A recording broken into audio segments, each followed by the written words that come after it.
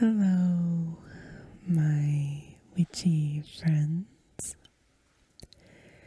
I'm Victory ASMR, and today I'm doing the ASMR book tag. And this tag was created by the magnificent ASMR Fleur. So, thank you so much, Fleur. I am a witchcraft historian, so I'm in academia, and anything to do with books immediately appeals to me. So, let's start with number 1. When did you start reading? What's your relationship to reading? It's a really good opening question. So, I started reading very early, and I raced ahead of my peers really quickly. At the start of grade 2, I began reading Nancy Drew books. So I've got one here. It's one of my favorites, naturally. The witch tree symbol, number 33. And this is where a lot of my early vocabulary came from. There are actually a surprising amount of complex words in the Nancy Drew books. And I love Nancy Drew so much still. I'd love to show you my collection someday. I have a lot of them on my shelf. From Nancy Drew, I got really into Victorian novels by the time I was in grade 5, grade 6, like Wuthering Heights, for example.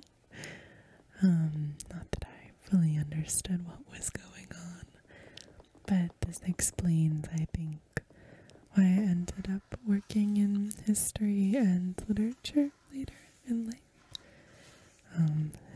I just got started really early. But because I learned to read so fast, my pronunciation of some words is sometimes a bit wrong, which I've heard is a common problem with people who learn to read early.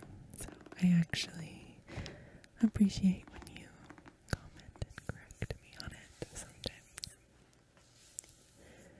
So on the whole, my relationship with reading is deep-rooted, and almost everything I read in my childhood, you can trace everything that I do now back to those early beginnings. Number 2, let's see. Do you have a reading goal this year? What is it, and do you think you'll reach it? So, I used to set reading goals on Goodreads, and now since I'm in academia and read as my job, I don't as much anymore. Ideally, I read a couple of books per week, but sometimes, depending on my schedule, whether I'm teaching or researching, I need a week or 2 away from reading just because I do so much of it. But my reading goal is really just as much as possible in as reasonable an amount of time as I can manage. Okay, number 3. What genre do you enjoy reading the most and why? This is a tough one. Historical fiction is generally my favorite, although I do love gothic fiction too. Gothic fiction is very escapist and delicious and spooky. I'm thinking of authors like Anne Radcliffe, or what I have here, which is Daphne du Maurier's Rebecca. But with historical novels, I love the sense of escapism. You've been lifted out of the present day and transported back in time. So it's always a delight to see how accurately the author captures the period, especially if you're well informed about that part of history. But really, I read widely and love all sorts of genres. Okay, number 4. What is your favorite book of all time and why? That's a great question. My answer is always Lolly Willows. Lolly Willows. Lolly Willows. By Sylvia Townsend Warner. No question. I actually have a tattoo inspired by it. It's a book about a spinster aunt who is oppressed by her Victorian family, and she sells her soul to the devil, becomes a witch, finds her feline familiar, and lives this peaceful, wonderful life in a cottage in the British countryside. And this is my dream, so naturally I love this book. I have 2 editions of it here, one hardcover and one soft cover. Okay. The hardcover sounds actually a lot nicer. While I tell you about number 5, I'll keep tapping on the hardcover here. Number 5 is, what's the worst book you've ever read? I don't have it with me, but as part of some witchy research I was doing for my doctorate, I had to read a book from the 1880s by James Compton Burnett called, I think it was 50 Reasons for Being a Homeopath. So, like practicing homeopathic medicine. And it was very dry and very dull, very bizarre. Some parts were okay, but heavy in medical language. But it did give me a better idea of how the Victorians practiced medicine and how that relates to witchcraft. Number 6 is, what is your favorite book-related trigger? And it says, show us.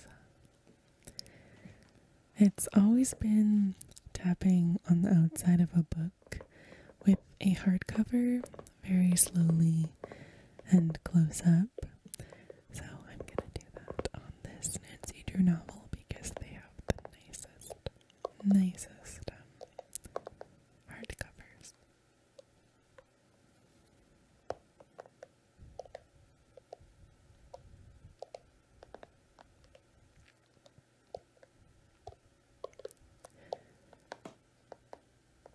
Okay, number 7. Who is your favorite author? And what draws you to their writing? Again, it has to be Sylvia Townsend Warner. I've been lucky enough actually to do research in her archives. I've touched her manuscripts and letters. I feel really deeply connected to her. She was queer and feminist and didn't really think about which genre she fit into. She just wanted to write what she wrote. And I think that's why her writing is so brilliant. It doesn't conform to any standards. So here's a little copy I have of Cats and Elephants, which are some of her fairy tale stories. Number 8. What book has had the biggest impact on your life? I have 3 choices for this one, actually. Jane Eyre by Charlotte Bronte, The Diviners by Margaret Lawrence, or Cat's Eye by Margaret Atwood. I read Jane Eyre when I was very young and impressionable, and it really changed everything for me. I saw that my future was in books. And then with Cat's Eye and The Diviners, I read them in my 3rd year of university, and also had a moment of affirmation that I was on the right path. They're both brilliantly written coming-of-age stories about childhood and female friendships and motherhood. They articulate so many of my own feelings about life and writing and books. Okay, number 9. Do you prefer reading physical books or ebooks? Why? So I have an e-reader, which I use sometimes when I need something portable, or if I'm reading in a different language and I want to look up words quickly. But I always do prefer physical books. I'm a little bit old school in that way. Okay, number 10. How do you choose which book to read next? So, because I work in research, the next book I read is usually dictated by my schedule, but when I do have free time to just read, I usually reach for something for pure enjoyment. Okay, I'll answer number 11 and 12 together. Do you have any reading rituals or habits? And do you annotate your books? If yes, what's your method? So, I always need a cup of tea and a highlighter or pen for annotation. And I have to be wearing comfortable clothes. So, yes, I do annotate my books.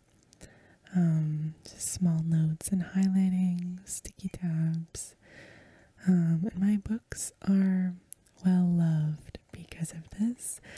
You have to make your mark on them, especially if you're teaching and need to reference things on the fly. Okay, number 13. What's a quote from a book you still think about often? Okay, let's see here. I have a quote from Aurora Leigh, which is Elizabeth Browning's novel in verse. So it's kind of like a long poem, but written as a narrative. I, who have written much in prose and verse, for others' uses, will write now for mine, will write my story for my better self, as when you paint your portrait for a friend, who keeps it in a drawer and looks at it long after he has ceased to love you, just to hold together what he was and is. And it's just so full of longing and this sense of compassion. She declares that she must write her story for herself, and that has always stayed with me from early. Okay. Number 14. What's the last book that you read that you couldn't put down? It's actually Mexican Gothic. I couldn't put this one down. It really feels like such a special callback to the old Victorian Gothic narrative register. Highly recommend reading it. Okay, number 15. What's a book you've read recently that surprised you? Okay, so I'm currently reading Mona Chollet's In Defense of Witches, The Legacy of the Witches and Why Women Are Still on Trial. But I'm reading it in French, so it's called Sorcière, la puissance invincible des femmes. And honestly, I think I'm just really surprised by how wonderful it is to read a book on a subject I know lots about, but in a different language. It's a really good way to strengthen your comprehension skills. But it is an excellent book in English, and I highly recommend it, as I know a lot of you are witchcraft aficionados like me. Okay, number 16. What's a book that disappointed you? So the thing with me is that when books disappoint me, I usually donate them to a little free library in my area. I just try to keep my shelves, I have 3 giant bookshelves, as curated as possible. But sometimes a book that disappoints me is sort of a funny memory, like this one. It's called Candlelight Spells, the Modern Witch's Book of Spellcasting, Feasting, and Natural Healing. And I didn't expect much when I thrifted it, but it's so hilariously outdated, and it reminds me of a lovely day that I had.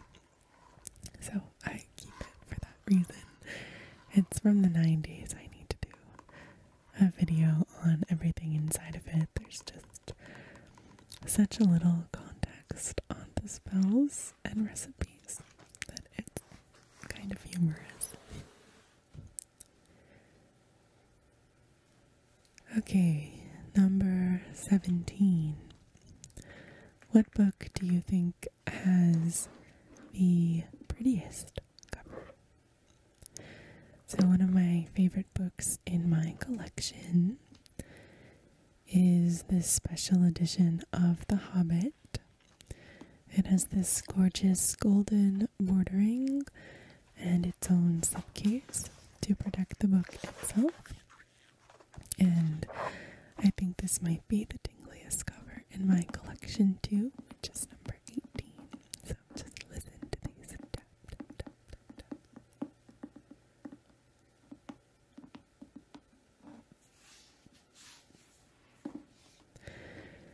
Okay, number 19. What book do you think has the ugliest cover? The ugliest cover. Okay, I love The Witching Hour by Anne Rice. It's one of my favorite books. Before You Come For Me. I love it, I love it. But this cover isn't the best. I'd really like to get a nicer copy because this is just a standard issue mass market paperback. It's just very bland, which doesn't really match the whimsical, magical New Orleans witches inside the pages. But I love this book. Number 20. What is your favorite trope? I love the fallen angel trope you find in a lot of Victorian literature. That whole Victorian angel in the house stereotype, flipped on its head, like the mad woman in the attic trope from Jane Eyre. And the romantic in me also loves any trope that involves a marriage plot. Number 21. What's a book you've read that you would recommend to everyone? Just Kids by Patti Smith. Easily. No matter who I recommend it to, they seem to love it. It's very rock and roll, but lucidly, poetically written. And you don't even need to know much about Patti and her music to enjoy it. It's just such a magical snapshot of the beatnik era in New York City. Okay, number 22. Do you prefer standalone books or series, and why? Always standalone books. I can't remember the last time I read a book in a series. Okay, number 23. Do you have a favorite book to movie adaptation? The BBC Pride and Prejudice, 100%. My apologies in advance to those of you who love the Keira Knightley version. I am a Colin Firth is Mr. Darcy believer. I'm unshakable in this opinion. I'm sorry. Have you seen the scene where he jumps into the water? Yeah. It isn't necessarily a movie, but it is an excellent miniseries, and if you love Austen and haven't seen it, watch it now. You need to. It's perfection. Number 24. What is a book that you've been meaning to read for a long time but haven't gotten around to yet? Magic Lessons by Alice Hoffman. I've had it on my nightstand for ages and just haven't gotten around to it. She wrote Practical Magic, which is of course one of my favorite movies, and Magic Lessons is the prequel. It takes place in the 1600s and traverses England and Salem, so I really want to read it and see.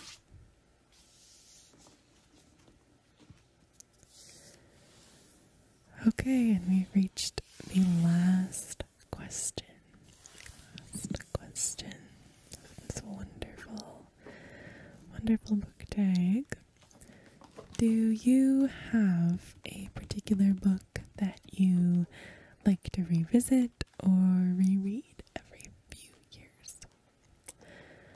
A wrinkle Wrinkle in Time by Madeline L'Engle, or also Virginia Woolf's diaries.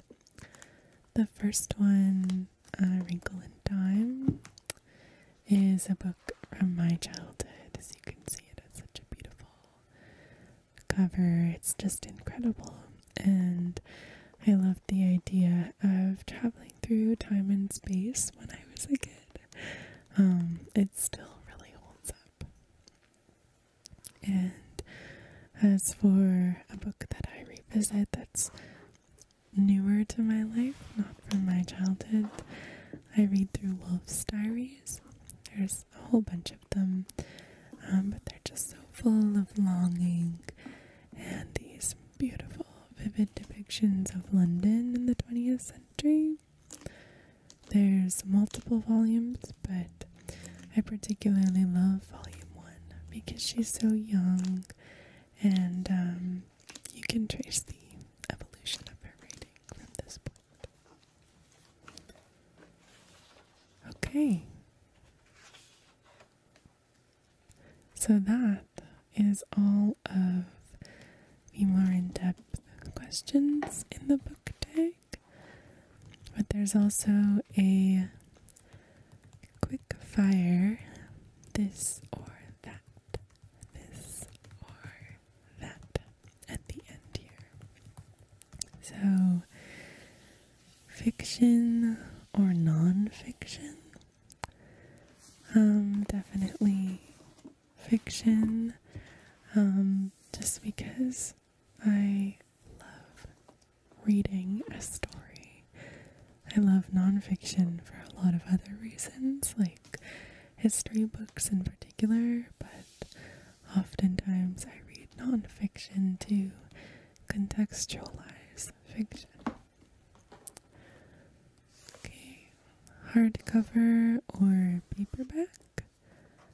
I'm actually more of a paperback person. They just feel more lived in, more comfortable to hold, less heavy on the hands. So I like paperbacks, and they're less expensive. Romance or thrillers? Romance, always. I feel like I was born and raised around the period where romance novels and things like Confessions of a Shopaholic and all of those were really popular. I can't get away from what they used to call chick lit. But also a traditional like Harlequin romance sometimes really hits the spot. Comedy or tragedy? Definitely comedy. Classics or contemporary? As you can see with all of my different picks today, it's always classics. Library or bookstore? Honestly, a bookstore. I love seeing what the bookstore's aesthetic is gonna be. You know, I love a secondhand bookstore, very dusty, cozy. Indoors or outdoors? Outdoors for sure. Sofa or bed? Bed always. I am a Victorian invalid woman at heart, so in silence or with music and sounds? Yeah, preferably in bed in silence is how I like to read. So, and book talk or booktube? Booktube. I am on TikTok if you are interested in following me. The link is in the description of this video. So thank you again to ASMR Fleur for creating this book tag. And if you made it this far, you're officially in the coven. So why don't you subscribe? We'd love to have you here. And I hope that you have a very restful sleep.